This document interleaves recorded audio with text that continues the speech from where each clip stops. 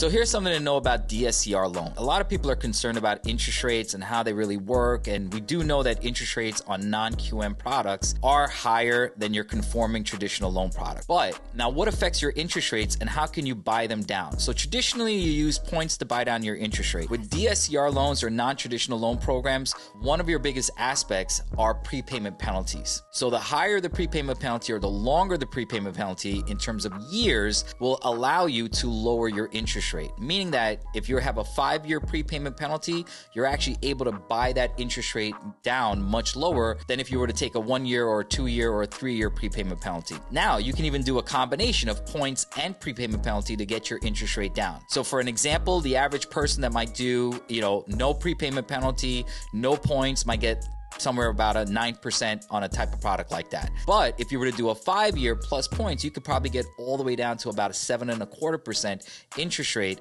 using your prepayment penalties. So if you're out there looking for that type of product or shopping for that type of loan, it's good to know about your prepayment penalties.